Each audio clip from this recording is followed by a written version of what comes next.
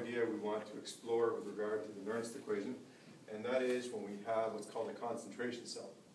A voltaic cell can be constructed using the same species in both the anode and cathode compartments, as long as the concentrations are different. This is known as a concentration cell. In a concentration cell, the same reactions operate in both cells, but they're reversed, so the net voltage is zero. The cell with the higher concentration drives the cell with lower concentration backwards.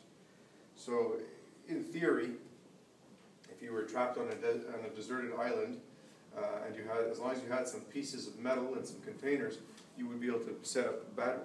All you would have to do is to evaporate some seawater so that the salts become more concentrated, and then you could have you could set up a concentration cell, and then if you set them up in series, you could add up the voltage that result. In a concentration cell, E naught is equal to 0 because you're using the same reaction. And one cell is going forward, and the other cell is going backwards. So the net voltages cancel out. But you'll see that the net reaction is not the same species. It's the same species indeed, but different concentrations. So you get from a concentrated cell pushing the dilute cell backwards, and that's how you discern which one of the reactions goes backwards. The one that's dilute will be pushed backwards, and the positive voltage is the one that's going to run.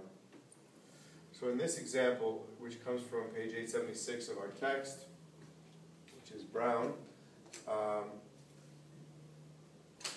we have a zinc concentration of 1.35 molar in one side of the cell and 3.75 times 10 to the minus 4 molar on the other side. We would enter those concentrations into the Nernst equation. 2 electrons are transferred, that's why the n becomes 2, and we take the log of the 2 concentrations, and we see that it actually generates a voltage of 0.105. So this is an example of a concentration cell.